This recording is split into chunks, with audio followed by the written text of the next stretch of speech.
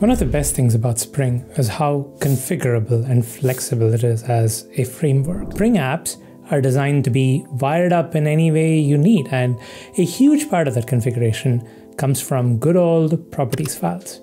You use property files, either application.properties or application.yaml, where you save property values, and then you can inject those values in your code dynamically at runtime. So suppose you want to externalize some configuration for your business logic, you put them in property files, and then you inject them into your code.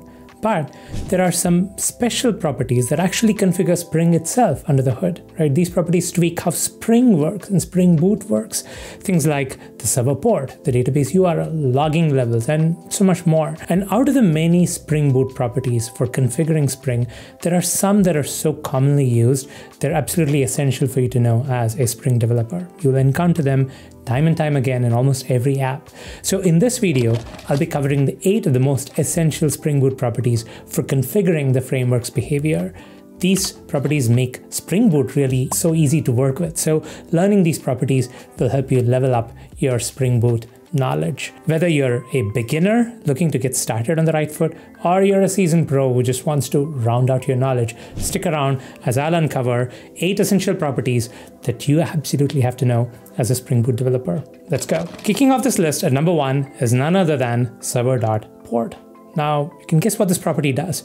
Every Spring Boot application comes with a web container, like a Tomcat or a Jetty or a Netty, that needs to run a web application on a certain port. This property configures the HTTP port that container will listen on. By default, Spring Boot will try and run on port 8080. If you like port 8080, then you're good. You don't need to use this property. But nobody likes defaults, right? Especially if you're a cool Spring Boot developer. Anyway, so if you want to change the property, all you need to do is slap a server.port property in your application.property files or application.yaml file, and now you have customized the port. So for example, setting port, server.port as 9090 will run your application on port, you guessed it, 9090 instead of the default 8080. It's as simple as that. But the real benefit comes in when you're dealing with microservices. So let's say you split your monolith into multiple Spring Boot services. Now imagine you run more than one of them on the same instance. They're all going to try and run on port 8080, and all but one of them are going to fail with the error, oops, sorry, the port is in use. What you need to do is to have each one of them run on its own port. And now you know what to do. Just give each one of them a unique server.port, and now you've got dedicated ports for all of your services. You don't have to mess with any other configuration. You can have your Eureka Service Discovery run on 8761, your Gateway run on 9191, and your backend services can all run on their own ports, all configured with just one property, which is why this essential property snags the number 1 spot on our list. Coming in at number 2, we have spring.application.name. As you may have guessed, this handy property specifies the name of your Spring Boot application. By setting a name like user-service, you identify the service, name is user.service at runtime, right? No more figuring out what application is doing what. Spring will even print your application's name as it starts up, so you can see the application name in the log when an instance is starting. Now, you may be wondering, well, isn't that what a project name is for? During development, each service has a unique project name, right? But remember, project name is only relevant during development. Once you build and package the jar, the project name is left behind. At runtime, it's just a plain old jar. Of course, the jar has a name, but it could have like org names and versions and whatever else. So this is where spring.application.name comes into play. By setting this in your properties file, you give each of your services unique identity that sticks around at runtime, not at development time. So for example, any logging that your service needs to do is identifiable by the service name. Now this may seem simple enough at first glance, but as with many things with Spring, the magic comes with microservices. When you have, say, 15 different Spring Boot services in your architecture, distinguishing them in the logs becomes very critical, right? So with this application.name, uniquely identifying each service, all the logging and monitoring solutions can neatly separate your metrics, they can separate your errors, separate your log statements by the service configured name, right? Service discovery can happen with the service name as well. We It basically just opens up a lot. So spring.application.name brings order and organization to your microservice ecosystems. So you know exactly which service you're looking for, and you can pinpoint issues quickly. As a result, this property earns the number 2 spot on our list. Rolling in at number 3, we have the spring.datasource family of properties. Now, as you can guess, this controls how Spring Boot sets up connections to databases. If your Spring app needs a data source, you can configure where the data source is, what the credentials are, how the connection is made, and so much more. You have properties like spring.datasource.url for configuring the data source URL, as you can guess. You have spring.datasource.username for configuring the DB username, and of course spring.datasource.password for the secret password. Well, I know. In practice, you wouldn't store passwords in property files for production instances, but the other key properties like data source URL, you have driver class names and usernames. They're all super common. They're used all the time in real-world applications. So setting just these few spring.datasource properties takes care of all the boilerplate code that you would have otherwise had to do for data source configuration, right? So add all your data source specific, database specific properties, and that's it. Spring Boot will handle creating those connections using those details automatically, right? Spring handles that grunt work, so you don't have to. Just give it all the details of where your data source is. So this benefit lands the spring.datasource family of properties at the number 3 spot. Rolling up next at number 4, we have a set of properties called the spring.jpa. And what is JPA? It's Java Persistence API. It's an ORM specification for saving Java objects to relational databases. Spring Boot commonly uses Hibernate as the default framework for JPA implementations. And as you can expect, spring.jpa properties configure how a JPA provider like Hibernate behaves, right? How it maps objects to tables, which is what ORM is all about. So for example, you can have a property called spring.jpa.hibernate.ddl-auto. It automatically generates tables from entities on startup, which is super handy. You throw in annotations on your entities, and then you set this property. Hibernate is going to look at your classes and create those corresponding tables in your relational database on startup, which is very, very useful. You also have properties like show SQL, which is useful during development time. This property tells Spring to log every SQL query that Hibernate actually executes behind the scenes. It's super useful for debugging, right? No need to try and guess and figure out what query Hibernate is using.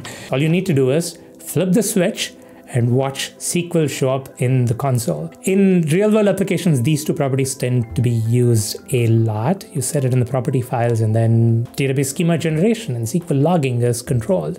And with zero code changes, you can do things like turn off and on SQL logging in production with just property file changes, which is useful when you're troubleshooting issues. So the spring.jpa namespace has some fairly simple but fairly powerful properties to tune your JPA provider. So make sure you're aware of them so you can configure your database interaction between your Spring apps and your relational databases. All right, number 5, we have the spring.jackson properties. So for any REST API developers out there, Jackson needs no introduction. It's literally the best JSON parsing and serializing library for Java out there. And this is what powers JSON serialization and deserialization in Spring by default. So what can you configure with spring.jackson? There's a lot of good stuff. So for example, there is a spring.jackson.serialization set of properties that let you control how the Java objects are serialized into JSON output. One super useful property that I use all the time for developing and testing your services is spring.jackson.serialization.indent-output. What does it do? You can probably guess from the name. It enables pretty printing JSON output for readability. You might think it's not a big deal, but when you're making test calls during troubleshooting and during development, and you're examining the JSON response, this property is so useful. It saves a lot of time. It makes your response so clean and you can read it.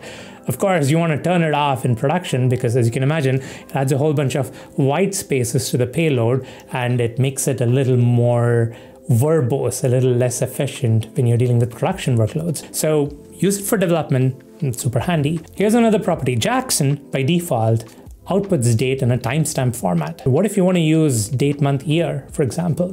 You use spring.jackson.serialization.write dates as timestamps.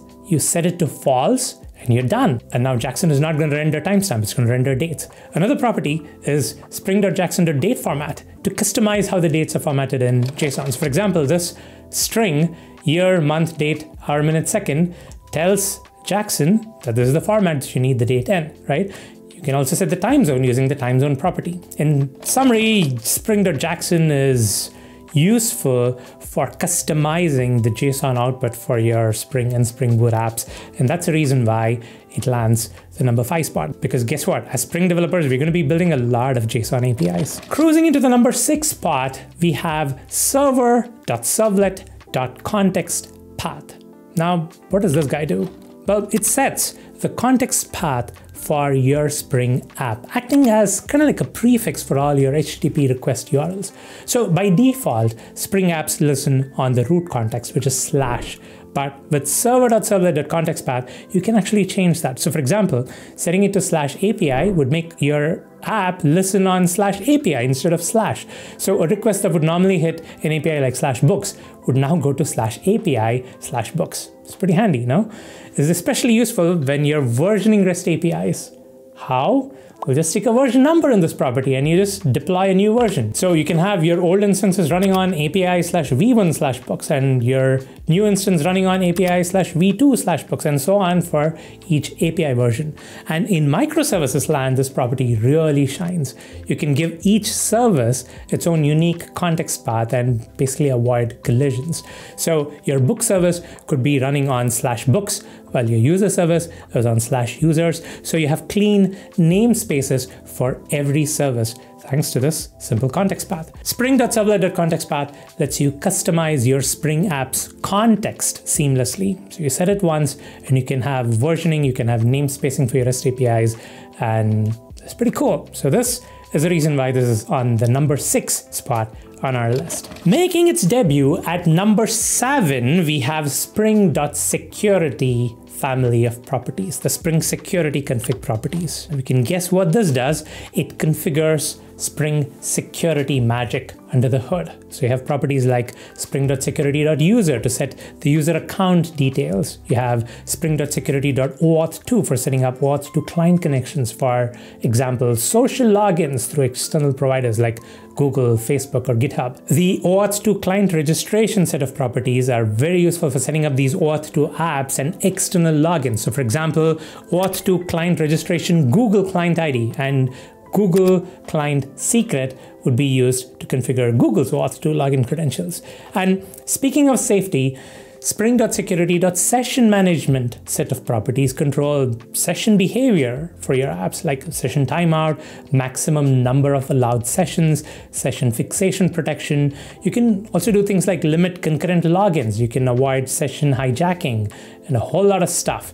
You can have session creation policy set to stateless to ensure that your application does not maintain session state entirely. And there are so many more properties. Properties for cross-site request forgery, CARS headers, SSL, you name it. Spring Security does a lot, and these properties expose all those little knobs and dials. So this spring.security namespace brings this kind of configuration to Spring Security capabilities, and that's the reason why it's on the number 7 rank. Closing out our list at number 8, we have Management Endpoints Web Exposure Include, a property that solves critical issues with Spring Boot Actuator. What is Actuator, you ask?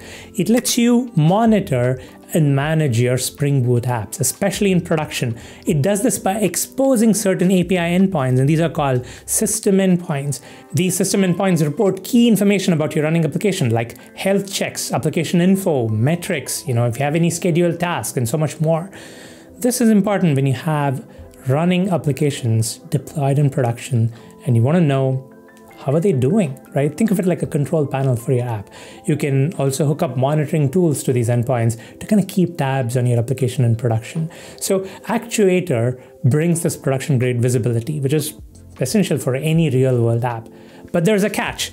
By default, all Actuator endpoints are disabled and they expose zero information. Because while these endpoints are really useful, they provide some handy information, some of it could contain sensitive internal data that you wouldn't want regular users of your app to access. So by default, the Spring team has made a decision to turn off all of these endpoints. It kind of defeats the purpose, right? So that's where this property comes into the rescue, right?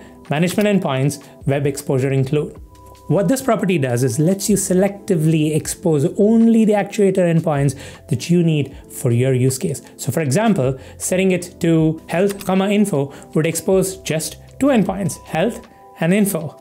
Other information like app status, the version info can all be safely exposed to provide monitoring visibility without compromising security. You can selectively expose them.